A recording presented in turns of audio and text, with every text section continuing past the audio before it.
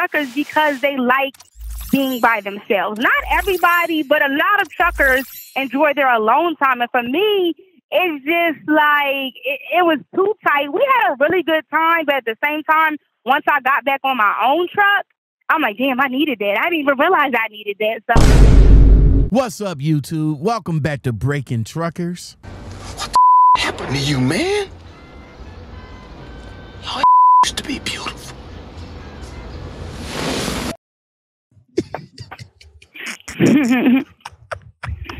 How's it going? It's going good. It's going good. It's going good. Let me rap with you right quick on the podcast about what you've been getting in your DMs and all like that. I think we touched on that before. You said let you do what? I said let's talk about the random truckers that's coming at you in your DMs, the team drive. You said let's talk about it? Let's talk about it. No more wasting time. Let's get it. Hold on. Naya, new, back in the building. Yes, hey. So I came across your IG. Very very interesting post. So team driving, right? You're not feeling that. Like, I mean, even if you had a buddy or a boyfriend or anything of that matter, you still wouldn't team drive, right? Nah, that's a no for me. There would have to be some real special circumstances, which none that I can think of off the top of my head. But yeah, it's a no.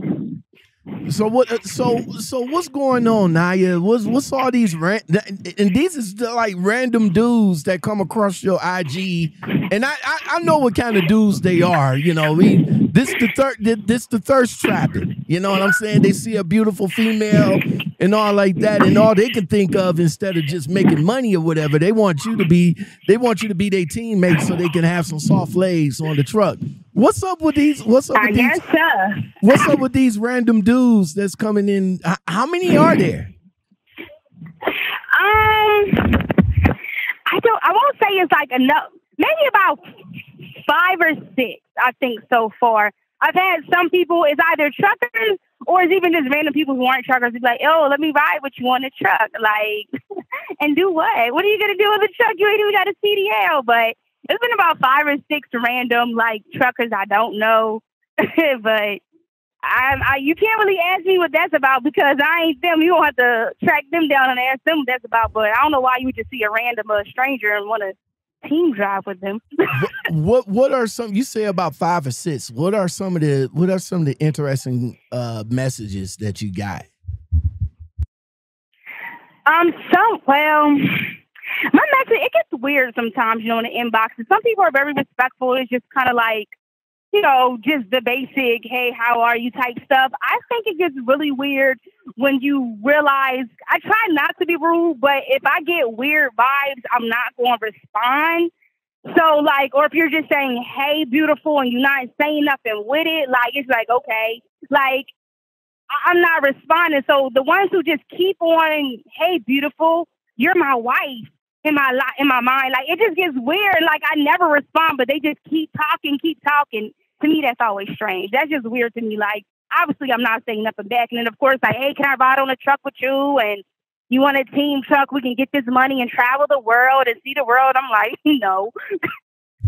I don't know you. So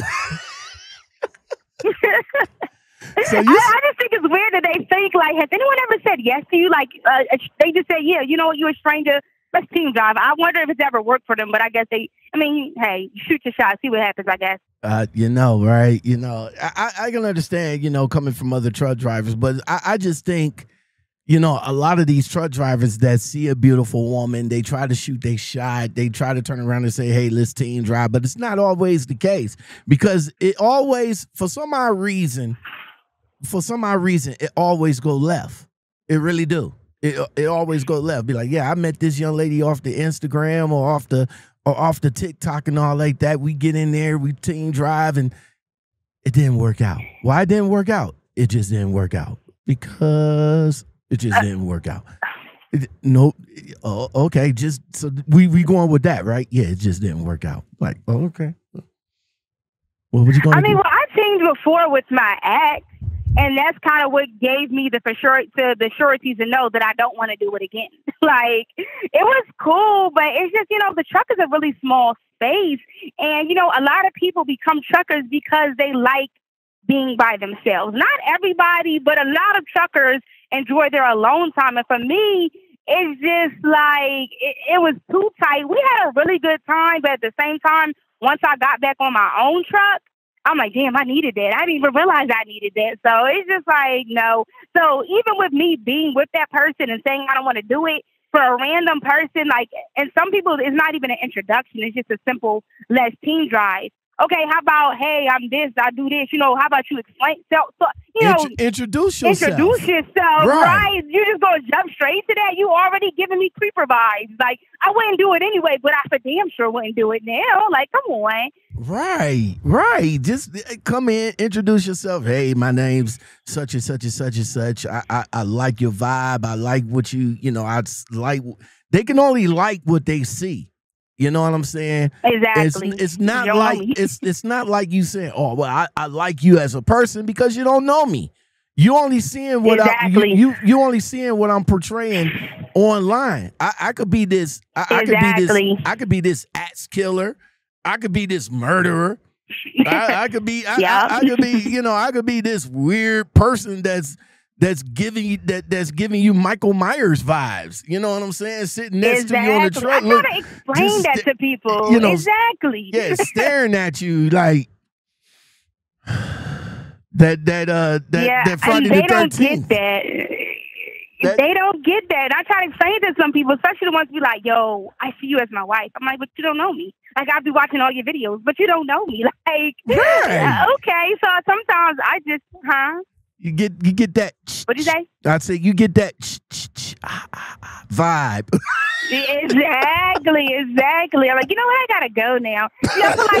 Maybe this is just a message for males. If you decide you just want to jump in somebody's DM, maybe this might help you out a little bit. Maybe you should lead with a question, or something that every other random person isn't doing. For me, like, if you're just saying, hey, like, you can say, hey, under my comments, like on a video or something.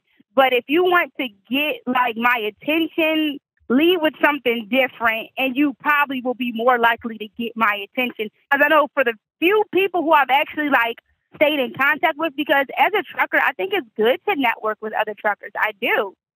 But depending on the way you approach me and my DMs or just in general will determine whether or not I continue to converse with you or go further with you, like as far as like getting your number or exchange or anything like that. But people who've gotten my attention, ones who might have asked a question or just said something different, but the ones just like, hey, beautiful, you in a team, you're my wife in my mind, like, that's weird. Right, man. Now you knew. So now you knew in the building. You being a single independent truck driver, female truck driver out here doing your damn thing, not bothering nobody. How often do your DM just get filled up? Is it like filled up to the max, or what do you do? Not always. What do you do to swim through the number of guys that be hitting you up to figure out the right one that you want to network with?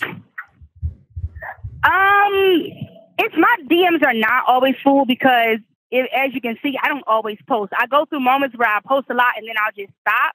So, like, when I'm not posting for the most part, unless we already, like, converse with one another, they're not always. So if I post a picture or if I post a video, then they'll start to fill up. Now, I'm one of those people, I hate to see things undone. So seeing messages inside of my DM irritates me to no end. So I'll just open them up, whether I decide that I'm going to like respond or not. I just go in and open them up because I don't like seeing like unread messages. Like even in my emails, I don't like seeing it.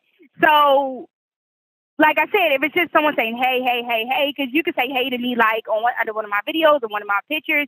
But if while I'm opening it up just so the message will disappear, they are asking me a question, like a genuine question or what seems to be genuine. Or, if, it depends on the way that they, approach. Like, if it catches my eye right away, then I'll probably respond. And then sometimes I see stuff and I've responded mentally, but I haven't actually physically done it. There we go. That's what's up. If that answers the question, I don't know. Naya New, thank you very much for coming back on and chopping it up with your guy. You guys know the best conversation starts over here at the Lockoutmen podcast show. When we come up with something or topics or anything, that's what we do. We jump in and get it out there for you. That's what's up. None. No, and to be honest with you, to be honest with you, if I do team, it got to be with soft legs. I'm sorry. I can't team with no hard legs. I get that. I can't team with no hard legs. But I tell you one thing though, if we're going to team, it's going to be about the money and it's going to be about the business. I'm not going to try and jump in your pants or anything like that. We're going to go out here and do what we need to do to make sure that we get the load safe and make sure that our checks is right. And all like that. All that other stuff off the truck, maybe. But when we on the truck, we're all business. That's what it's going to be about. And that's another thing, too, because sometimes you really don't know what people's work ethic is. They can talk a lot of shit. But when it comes time for it to go down, it's just like, oh, you don't be putting in work like you said you put in work. And so sometimes people think like, oh, I'm just going to get me a team and it's going to be this, it's going to be that. Baby, it may not be. It may not be. And you know what? It's not sleeping on the truck when when it's constantly moving is not. That's another reason why I won't team, because like I said, I don't foresee me dating another trucker. I don't know if I will, but when I was with my ex, the only time I really could sleep is if the truck wasn't moving. So typically we would have to, but the truck was typically always moving because we was driving full shifts. And so it just was uncomfortable. So I was constantly waking up, constantly getting up front. And then when it was time for me to drive, I was usually tired, but I had to do my whole shift. So yeah, it's not as ideal. Some people make it work, but for me, it's a no. Well, if I date a trucker, I'm not going to. I have dated truckers. I have dated female truckers, but it's not like we team drive or anything like that. My issue is like being a truck driver and trying to date. Being that you mentioned that, it's kind of hard to like date a female because like a female trucker, because you could be living in one state and then that other female be living in another state. I said the only time that we can really connect with each other is through the truck. Like, hey, babe, where are you going to be at? Oh, I'm going to be in Kentucky. Oh, I'm going to be right there in Ohio, so we can connect right there. Like when I go on my home time, when I go on my home time, I at least want to, get with my woman when I'm on my home time. It's not like when I'm on my home time and you're driving in Florida, Texas, or wherever you at. Like I want to get with you, like spontaneous. But we always got to make up an arrangement to see each other, and I think that's where the problem is right there. Well, not for many people, but just for me, I guess. That definitely makes sense, but I would say for me, when I was with the other person, we were working for the same company. Okay. So we managed from time to time to be on the same route. And like sometimes like we might be on the phone and we knew we were on the same interstate going in the opposite direction, but we didn't even realize that we were going to pass by each other. So there was still that spontaneity. Like it was still, it was fun for me. I think it was better us being on separate trucks, and we would take our home time together. We would like kind of connect it, but we were still somewhat in the same lane. Like I remember one time I was driving one direction, they were driving the other, and they just happened to see that it was me because I had a pink blanket on my chair, and they knew I had a pink blanket. They was like, yo, is that you? They pulled over at the next truck stop. So to me, it kept it fun. It kept it spicy, I done marked a couple of these, truck stops around here when I was dating. And so for me, it made it fun. And I think absence does make the heart grow fonder for that when y'all get together. Like, it's fun. I don't know. But that's just me personally. But I get what you're saying, where it's like everything has to be planned, and but I think you can make it work. We can make it work. I know what's up. All right, Naya New, you take it easy. Stay safe out there, and we'll we'll get together in another one. All right. Have a good one. Holler at you later. Big G's got it locked, boy. Want you to love me all night, yeah, take me down. Want you to make me real wet, yeah, swim around. Want you to take it like a G, yeah, don't make a sound.